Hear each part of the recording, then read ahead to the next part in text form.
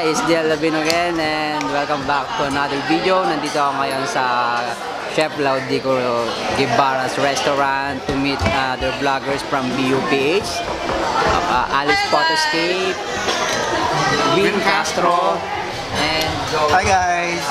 Your YouTube channel? YouTube.com/The Skincare Addict. Skincare Addict. So, mahilig ka magpaganda ng balat.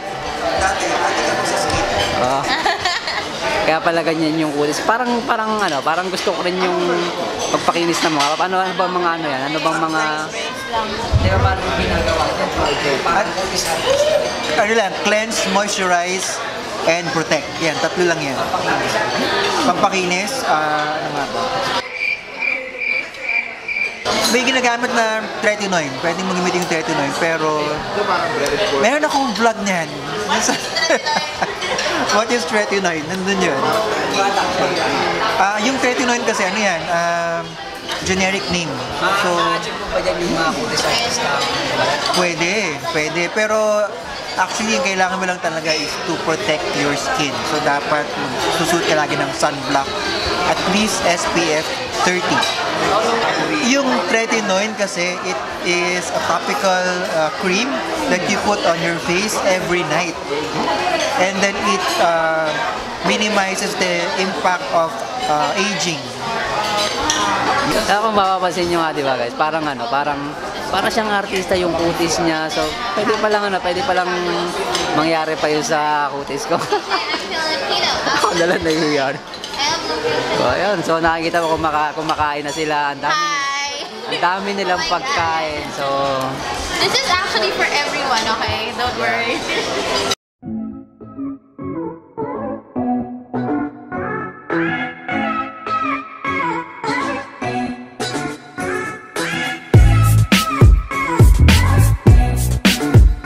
nandito tayo ngayon sa Chef Laudico Guevarra's restaurant and we'll try kung anong food usually Filipino food yung ino-offer nila dito and tikman natin from Binondo going naman to San Juan, tikman natin.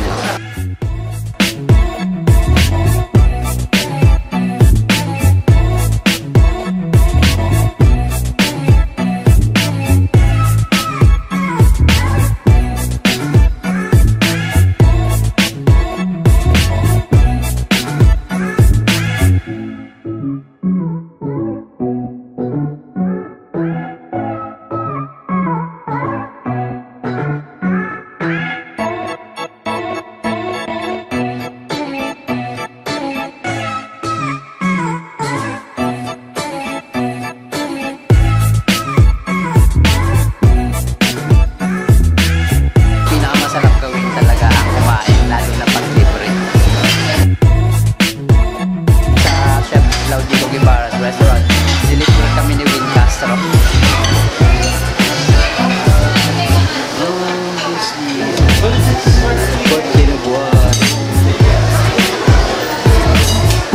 Hindi lang ako kakain na sobrang kasi busog pa.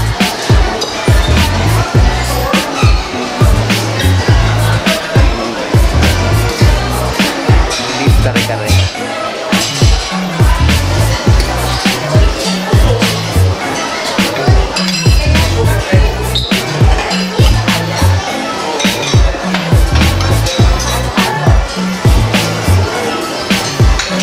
All-time favorites lechon.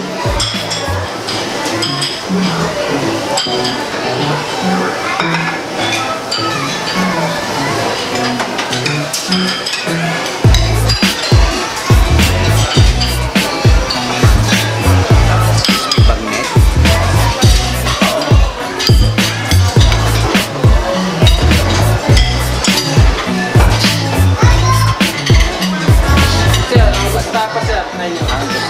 Sarap. Ito ba yan?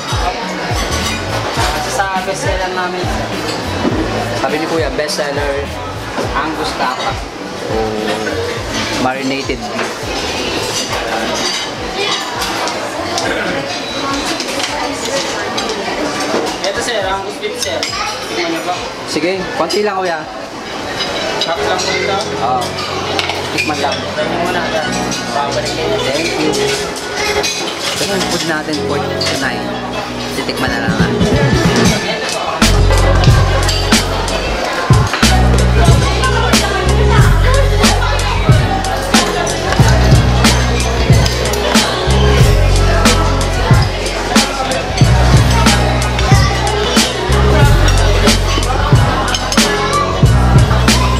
So tikman natin yung kanilang crispy bagnet.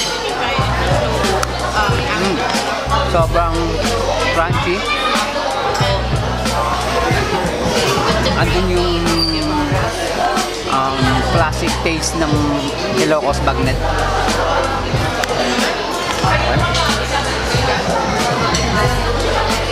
One thing na pinagmamalaki sa akin ni Kuya doon sa kuha ng pagkain, yung ito Angus beef. Sabi ko konti lang, pero sabi niya babalik-balikan ko raw to.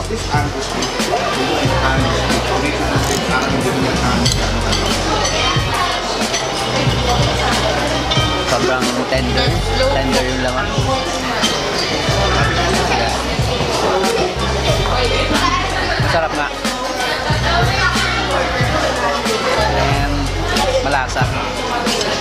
Ang lasa yung pagka nagme-melt, pag kinain mo na nagme-melt yung lasa na sa tila.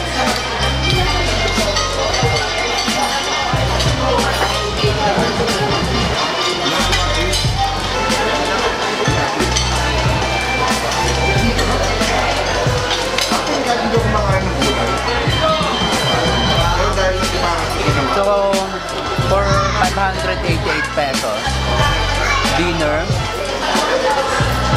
sobrang sulit, ang daming food, masarap yung pagkain. Kung magano kayo, kung lalabas kayo ng family nyo at mahilig din lang kayo sa Filipino food, dito na kayo pumunta sa Guevarra's restaurant in San Juan kasi sulit yung pera. Yung ambience ng restaurant, yung pagkaluto ng pagkain, sarap, yung lasa, masarap. For only 588 pesos, masusulit nyo na yung paglabas nyo ng family.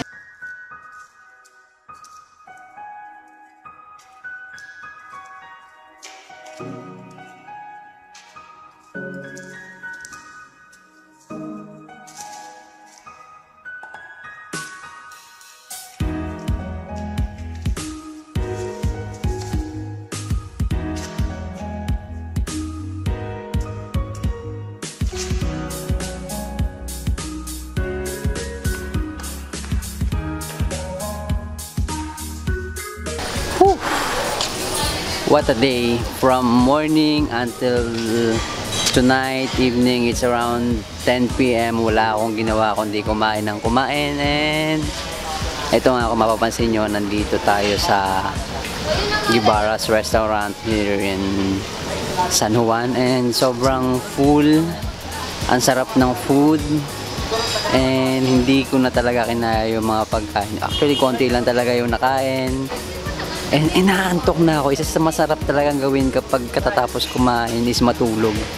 Pero hindi pwedeng gawin kasi uuwi pa. Kailangan umuwi pa at magmamaneho. Pero kaya pa namang i-tolerate yung antok. Sa susunod na video ko, dadalhin ko kayo somewhere north or south ng metro. So, yun. For the meantime, tulugan muna tayo.